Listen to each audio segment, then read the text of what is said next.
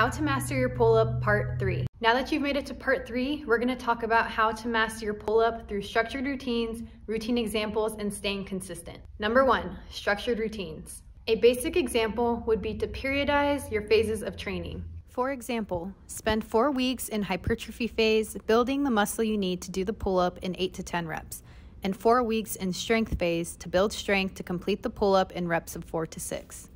Let's say in your phases of 4 weeks you train 2 times a week upper body. There's your structure. Number 2, routine examples. So we have our structured phases of training. How do we structure our actual workout routine? Let's note we want to do this in a way that we can make progressions where needed and regressions as needed. Start basic and simple. Let's use the exercises from part 1. We want to build the initial muscle and strength to be able to do a pull-up. The first 4 weeks are in hypertrophy phase in reps of 8 to 10. On day 1, you're training a kettlebell row for 8 reps, inverted row for 8 reps, a band lateral raise for 10 reps, and a front plank for some core work for 30 seconds.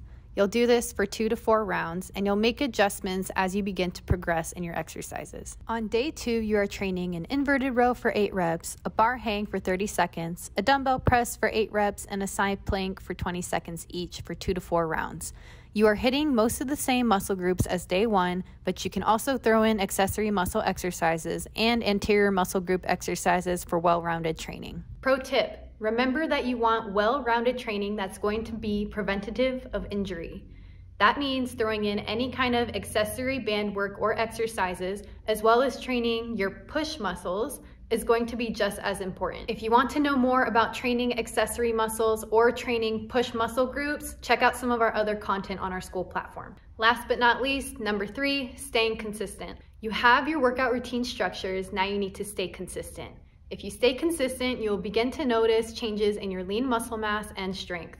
Take note of increasing weight or progressing to a harder exercise if you have become consistently good at achieving a simpler or more basic exercise. For example, your inverted row has become a little bit too easy for you to achieve, so progressing yourself to a banded pull-up might be something you want to give food for thought. Remember to take a couple of steps back or regress yourself where needed if you still feel weak in a particular area and feel that it needs more attention or work. Pro tip, your technique is going to matter more than anything to keep from injuring yourself. Thank you all for joining me on this 3-part series. If you like this content but still feel that you need a little bit more guidance, contact us about our one-on-one coaching or group training.